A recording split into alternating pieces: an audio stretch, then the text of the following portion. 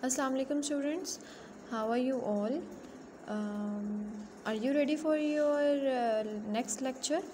Okay, so as you know, as the topic is numbers में हमने पढ़े even numbers पढ़े, हमने odd numbers पढ़े, and then हमने Roman numbers पढ़े, and after that अब हम पढ़ते हैं our topic is place values. So students, this is your chart like ones, tens, hundreds and thousands. अब इसमें होता क्या है, फॉर एग्ज़ाम्पल हमारे पास एक नंबर है 10, तो हम वंस के ब्लॉक में हमारे पास 0 आएगा एंड टेंस के ब्लॉक में 1 आएगा, ये आप पढ़ चुके हैं. Now the main thing is that when we have two numbers, so we call it as a 2-digit numbers. जब हमारे पास 3 numbers होते हैं, फॉर एग्ज़ाम्पल 100, तो we call it as a 3-digit number.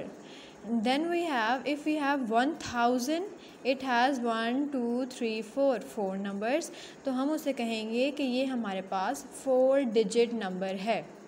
इन सब में आपने एक चीज़ नोट की होगी कि जो 2-digit नंबर है वो हमारे पास कहाँ तक अप्रोच कर रहा है, टेंस तक. जो हमारे पास 3-digit नंबर है वो हमारे पास it goes up to hundreds and the 4-digit number goes up two thousands.